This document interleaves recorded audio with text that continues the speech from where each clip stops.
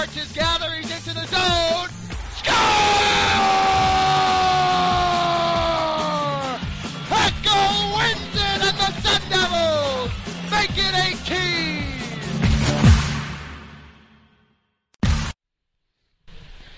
Hello and welcome to the first episode of Hell Frozen Over. I'm Nick Licalzi, and joining me tonight is my co-host, Austin Controulis. We will be with you every Wednesday night to recap this past weekend's games, catch up with head coach Greg Powers and one-player guests, and preview the weekend's upcoming series. Yeah, Nick, great to be here with you tonight. And the Sun Devils have started the season off 7-0. They're currently ranked number 7 in the ACHA rankings. They started the season off with a pretty easy series against NAU, then had the rival Arizona Wildcats come to Oceanside. They won the first game 6-3, had a 2-0 lead in the second game, kind of let that one slip away, but then Captain Colin Hekle won that one in a shootout with a great goal.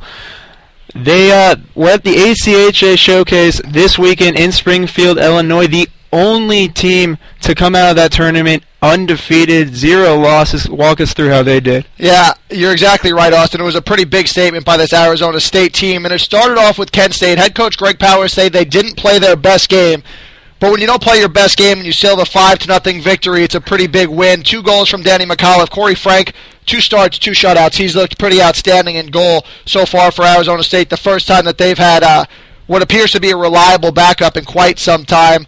In the second game against Delaware, ASU got some big contributions from their big guns. Dan Sterner got his team-leading 11th point by scoring a goal in that one right before he got ejected, and then it was the captain, Colin Hekle, doing it again. A pair of goals, including the overtime winner for ASU to defeat number 6 Delaware, the biggest win of the tournament for Arizona State, and Hekle's now had a hand in 2 of ASU's 3 overtime and shootout victories, so we called Patrick Lynn Captain Clutch, but I think that nickname's starting to tilt over to Captain Canada now as well. And the third game, the Sun Devils got off to a little bit of a slow start against 15th-ranked Liberty.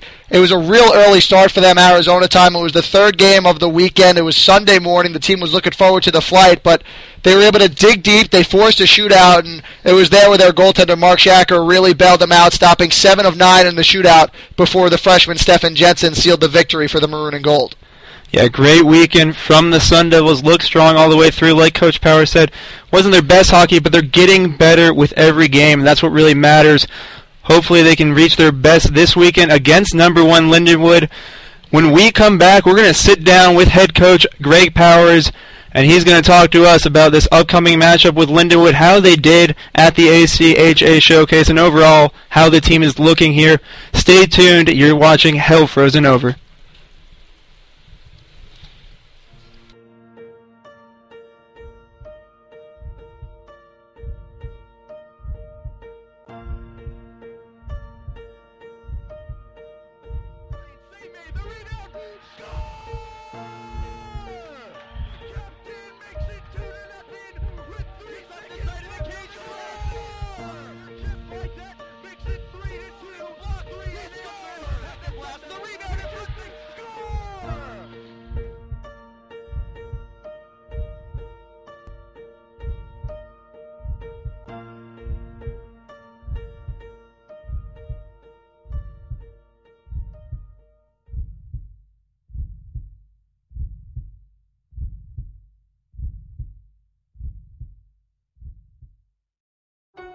How do we rise to the challenges before us?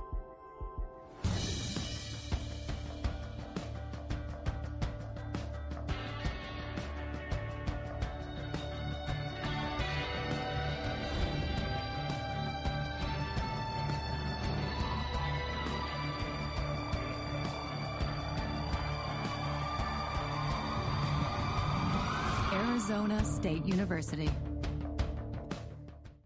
Catering to luxury living, Dolce Villaggio is a modern townhome community located at 2nd Street in Hardy, near ASU, Tempe Arts Center, Sky Harbor Airport, and the Metro Light Rail. Dolce Villaggio offers 2 and 3 bedroom homes featuring exquisite kitchens, granite counters, stainless steel appliances, comfortable living areas, 2-car garages, plus the community pool and spa. For pricing and availability of these gorgeous townhomes, visit our website at www.dolcevillaggio.com. Dolce Villaggio, the place you want to call home. Welcome back to Hell Frozen Over. Joining us now, head coach Greg Powers. Coach, this past weekend, you were the only team to come out of that showcase undefeated with ranked teams like Delaware, Davenport, Ohio, and Adrian all losing at least once. What do you think this says about this program this year?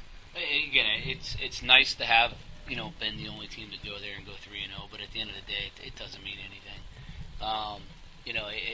It's something to put on the website and in the papers and whatnot, but at the end of the day, we had a win in overtime and a win in a shootout, and we think those both were against teams that we need to be in regulation. So we have a lot of work to do, but we're happy about the 3-0.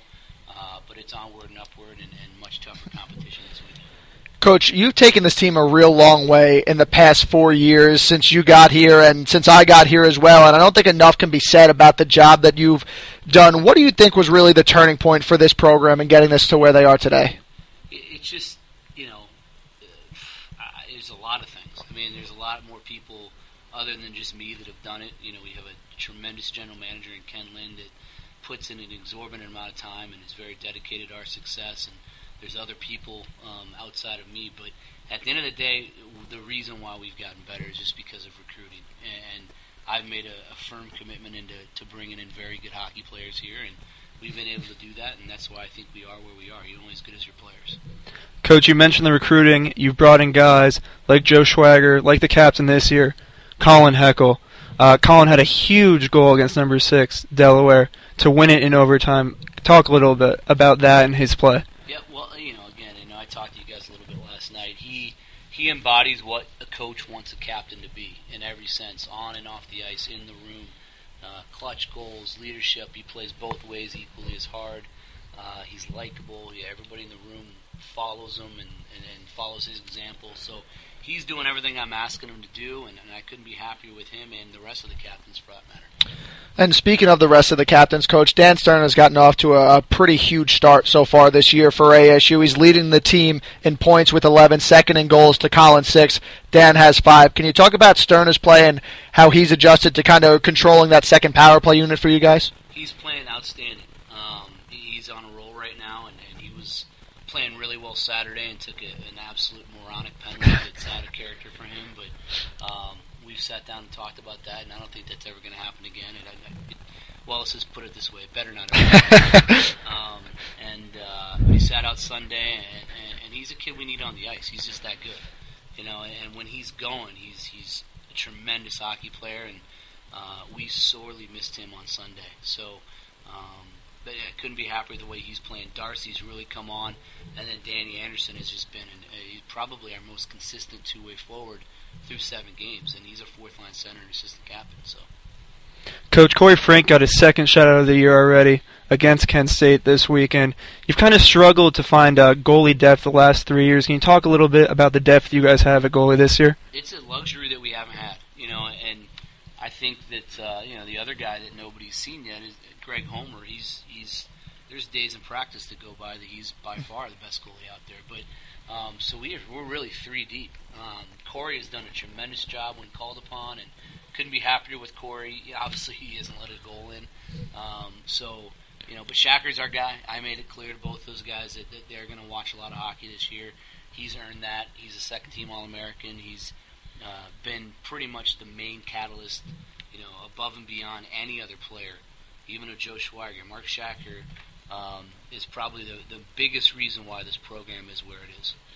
Coach, we've looked back a little bit. Now let's look forward. 7-0, the number 1 team in the country, the Lindenwood Lions, making their way to Tempe. You guys had them on the ropes the last time they were here 2 years ago.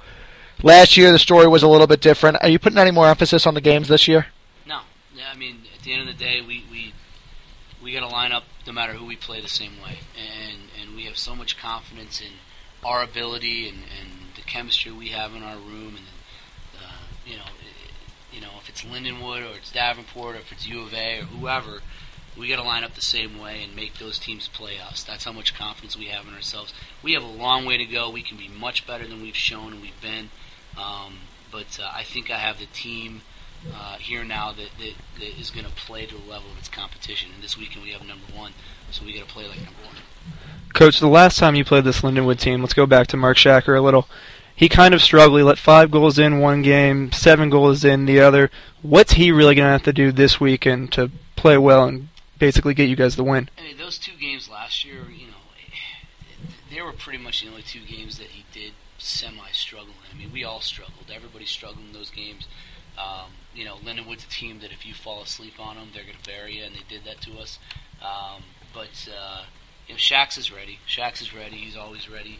I think those 2 games last year were more of an anomaly than anything. So we know what we're going to get out of him this weekend. Everybody else just has to follow suit. And, Coach, let's break down Lindenwood a little bit. They lost the ACHA Player of the Year in Corey Spradling and their number 1 goaltender in Robbie Cavallari, but they are returning some big guns. Grant Gorsica, Colin Long, Brett Morrell, all still on that Lions team. How are you planning on stopping them? Because they put up some big numbers against you guys last year. They did. They lost a lot of firepower, but they're a good program, and this, like you hear me say it all the time, this is a reload league. It's not a rebuild league. You can reload very quickly and get good teams in immediately, and that's what they've done. They have a lot of good new players, and they're still trying to find their way chemistry-wise, just like we are. But I know that on paper we're just as good, and our guys have all played the same places their guys have played, and from a pedigree standpoint, we're just as good, if not better. So, we're not afraid of anybody, and it doesn't matter if it's Lindenwood or whoever. I think we're at the point now where teams have to prepare for us just as much as we have to prepare for them, and that's just reality. Coach, if you sweep Lindenwood this weekend, there's talk that ASU could be number 1 in the standings. What do you think that'll do for the team, for the program? What does that mean to you?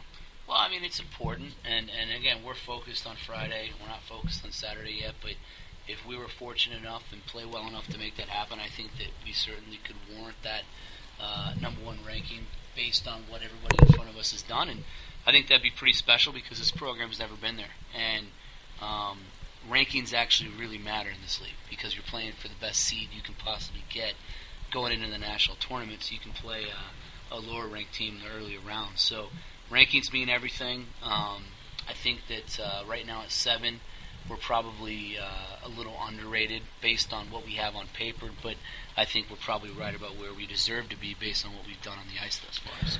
And, Coach, a whole bunch of new faces this year. Can you talk a little bit about the guys like Delinsky? Ben Finley finally got the monkey off his back. Stefan Jensen with the shootout winner. These young guys, Delinsky, a sophomore, was the Rookie of the Year last year, but guys like Finley, Jensen, even Liam Norris, they're putting up big numbers, and Finley and Jensen might have gotten off to a little bit of a slow start. How crucial are they going to be once they get into the rhythm of this league and pairing them with guys like Hekle, Jancy, and McAuliffe? All 4 of those guys are huge cogs to our engine, and I think we're trying to get through to those younger kids is that are used to putting up, like Stefan Jensen, 91 points in juniors. Liam Norris was over a point per game guy in the Alberta Junior Hockey League. So was Benny Finley. But and then Kale obviously had 77 points at Minot last year. But this is a balanced team. This is a balanced team 1 through 4. We want to wear teams down with our depth and our skill. And those young guys got to realize, and I think they're starting to, that just because they're not on the score sheet doesn't mean they didn't have a good game. They're doing a lot of little things really well. So we're really happy with how they're all playing, and if they keep doing what they're doing, the goals and the points, they're going to come. Well, thank you, Coach. We look forward to seeing how you guys perform against number 1 Lindenwood this weekend. Coach Greg Powers will be here with us every Wednesday to walk us through what's happened, talk about team chemistry, what the upcoming series, anything you can possibly think of. That's all the time we have for this segment on Hell Frozen Over. When we come back, Captain Colin Hekle will sit down with us.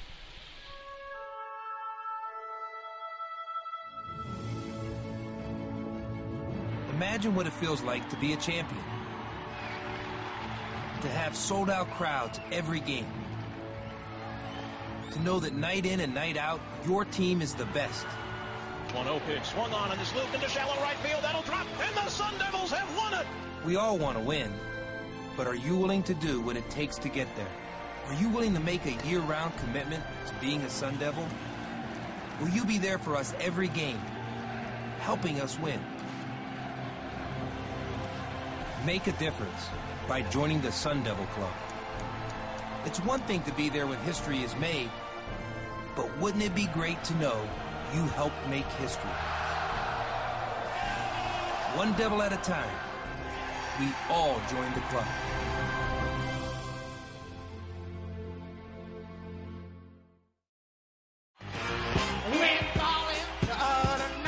In the need for a bartender?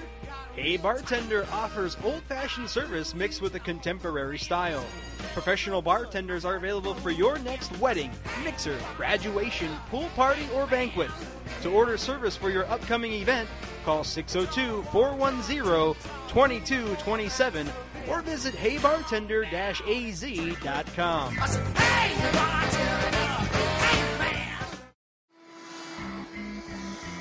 Maybe you think work stops at 5 o'clock, that the evening is a time for watching TV, taking a little walk around the block, or hanging out with friends. Maybe you're the type who does some light reading. For Sun Devil football, no matter what time it is or where we are, the work never stops. It's time to go to work. It's time to be a Sun Devil.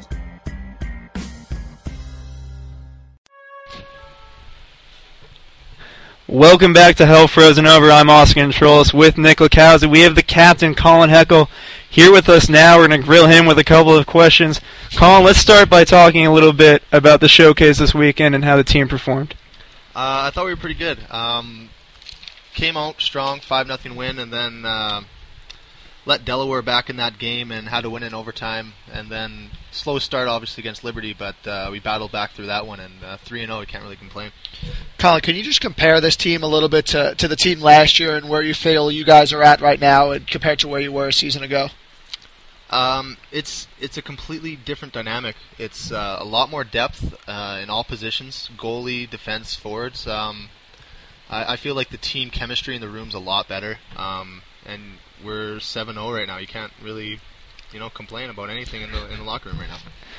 Colin, you've had an overtime goal now, a shootout goal. You have that C on your chest. Does that change your mindset coming into these overtime games or these shootouts, or is it the same mindset you've always approached these situations with? It's guys are looking at me to perform, and it's been like that through a lot of hockey that I've played throughout the years. So I go into those overtimes and shootouts with the same mindset every game, and just do the little thing right, and hopefully you get an opportunity to put one in the net. Colin, we asked Coach Powers, and he said that you guys weren't really preparing any different for the number one team in the country. But coming off the big sweep, being number 7, knowing how many teams above you lost, what's the feeling like in the locker room? And are you guys kind of getting more geared up for this, knowing that the number one team in the country is coming into your barn? Well, we're obviously going to be a little more focused for this game because we know they're a better team than we've played yet, and we have to play a full 60 minutes hard to beat them. And I have no doubt in my mind that we can beat them this weekend. Colin, you've had a lot of new faces on this team. I believe 13 new faces to be exactly. Who's really stuck out to you so far? Cale Delinsky obviously was rookie year last year. He's continued, I guess, where he left off. He's playing great. Ben Finley, my line mate there, he struggled a little bit at the start, but he's coming along great. He's a hard worker, fast skater, and he's got a great shot. He's going to be putting up big numbers for us this year. Colin, the depth on the blue line is something that this team hasn't had in quite some time. Right now, Ryan Clark and Brian Parson seem like they're one of the best pairs in the ACHA. I believe Coach Powers said that they haven't even been on the ice for a goal against. They slid Maltese and Charwar, your number 1 pair, down to number 2 this year, and Hughes and Harkoff are playing pretty well as well. Can you talk about them? Yeah, I can. You know what? It's nice to have a defense core that has that much depth, because then the forwards are more worried about the offensive side of the game. They're not worried about if the puck gets past them, their defense are going to get beat and they're going to get a shot on net, a good quality chance. With the defense we have this year, you're not worrying about that much, so you can focus more in the offensive zone and just rely on your defense and your goalie to keep the puck out of the net. Colin, the only game you guys have been down so far this year is against Liberty this past weekend. How do you feel the team really responded to being down for the first time all season? You know what? I kind of feel like it was a shock for some of the new guys. They had to realize what they had to do in that type of situation. So we kind of got back in the locker room after that first period, calmed everyone down, and just got back to our game plan, and we were fine after that first period. Colin, last year you guys struggled on the power play a little bit. This year that has certainly not been the case. You're connecting it. I believe Coach Powers said 34%. You've got two units that are running two different things. You're the centerpiece on your power play, Dan Sterna on his. Can you talk a little bit about why the power play has been so successful? You know what? It's unfortunately it's mostly been Sterna's power play that's been putting all in that. But you know what? They got some good players on that power play, like Rogan. He's so smart with that puck, and he distributes it very well. My power play, we got one goal last weekend, and we just got to start looking for each other and seeing what works well in our power play and get that one working too. Well, thank you, Colin. Good luck this weekend against Lindenwood. When we come back, we're going to give you a little preview of the ASU Lindenwood series coming up this weekend. When you've lost that love and feeling, donate it to Good Wheels. Your unwanted vehicle will help fund job skills training and human services programs for disadvantaged Arizonans. You'll even receive a tax deduction. So call 602-416-6278 for more information. Or visit us online at www.goodwillaz.org. Good stuff, good work, Goodwill.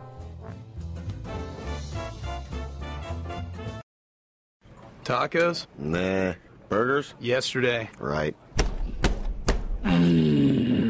I'm thinking Mongolian. Looking for a fresh, healthy alternative? Take a trip to Genghis Grill. Spice up your favorite meats and seafood, then load up on veggies. Choose a sauce, and let our Genghis Grill masters cook your selection to perfection. Genghis Grill, masters of Mongolian stir-fry.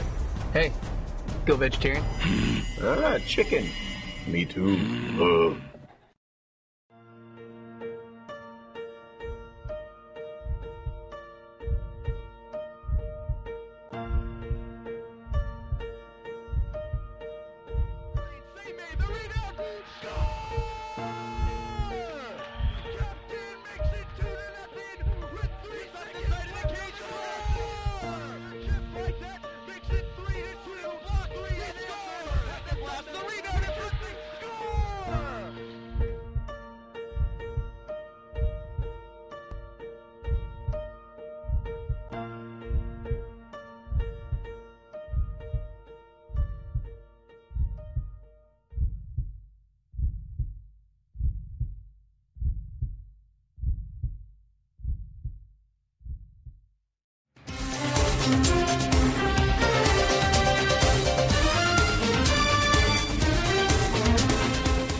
Hekle wants it, gets it, Hekle! Score!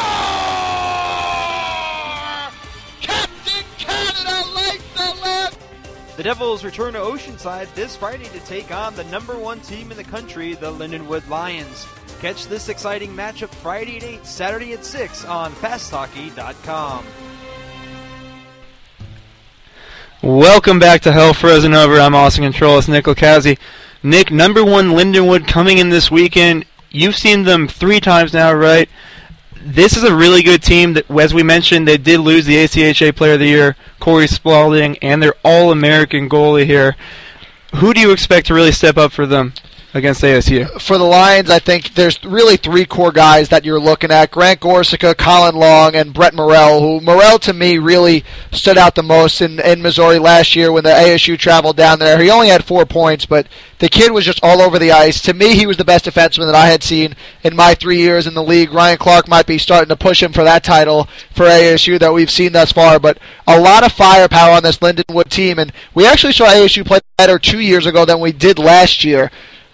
They almost took them down when they were in Tempe 2 years ago. They really folded late in a game that ASU should have won. And then last year, the Sun Devils just had probably 2 bad periods, one in each game, and they really never were able to get back into them. And Lindenwood kind of just wiped the floor with the Sun Devils. Once the Sun Devils went into meltdown mode, that was it. The Lions just don't let up, and they don't take their foot off the gas. But this is a different Sun Devil team, Austin, and I think you could see it, and you're now almost a year and a half with ASU. What are you seeing different from the Sun Devils?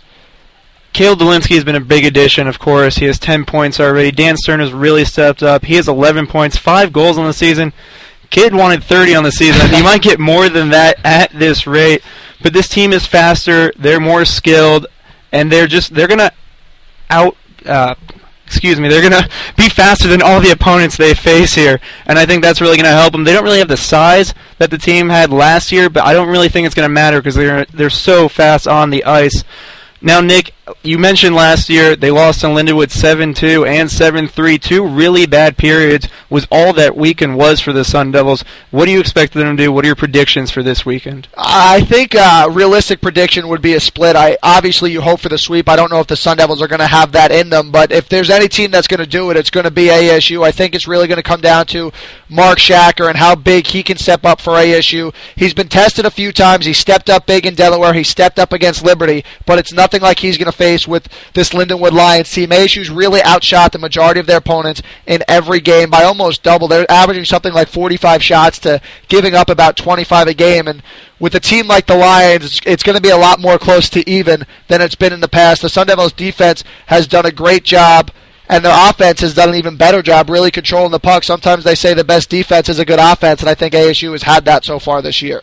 Yeah, it really should be interesting. The thing that stands out to me with this Lindenwood team is they really haven't played that much hockey, and I think that's where the Sun Devils can really come and bite them in that way. I mean, the Sun Devil team 7-0. They've been on the ice a lot longer. And I think they have more chemistry, and that might help them get the sweep here and move to number 1. We mentioned earlier this ASU team, 13 new players, 11 freshmen. Out of those new guys, who's really shined in your eyes? We talked about Cal Delinsky earlier. I don't think enough can be said about the way that Cal has played. Ryan Clark has been fantastic on defense for ASU. He's really been a guy that kind of flew under the radar. Coach Powers talked about him, but he was like a hidden gem by the time he got out on the ice, and just seeing all the stuff that he could do. Liam Norris, maybe the biggest surprise up front. He's been playing on the third line, but he's racking up the points. He has something like 6 or 7 points already. Ben Finley's looked good. He's shown a whole lot of flashes. He finally got off the board. He's a guy that I expect to break out for ASU, and Stefan Jensen's had all kinds of opportunities as well. He was a little snake bitten early on, then he got hurt, but he came up with the big clutch goal in the shootout to win it for ASU. And then you go to Hughes and Harkoff on the blue line, and when that's your third pairing, you're in pretty good shape. Yeah, you mentioned Norris. I believe he has 8 points now, 2 goals, 6 assists. He's really stepped up for the Sun Devil team. We talked about Colin Hekle's overtime goal against number 6 Delaware this past week, and we actually have the highlight for you, and it's our play of the week.